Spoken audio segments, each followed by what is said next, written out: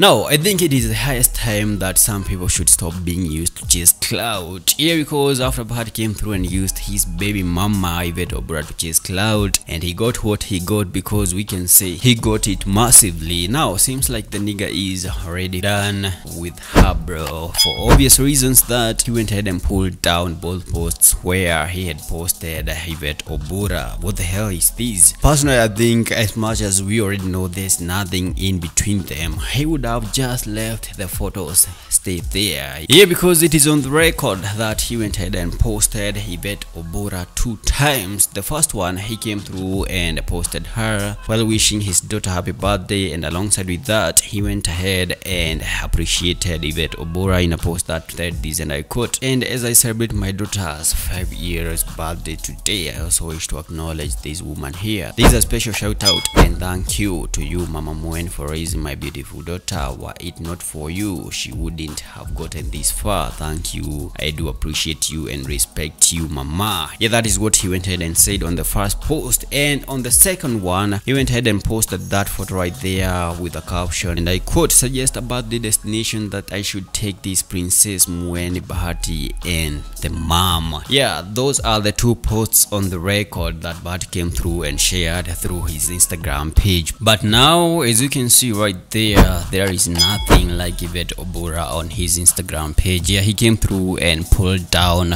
both the posts, bro. But why? Isn't he gani? Anyways, man, that is what's good for now. What do you guys think about Bahati pulling down the 2 posts that featured her baby mama Yvette Obura? Well, tell us down in the comment section. Subscribe if you haven't. Follow me on Instagram, blissguy.ke, and I'll see you in the next one.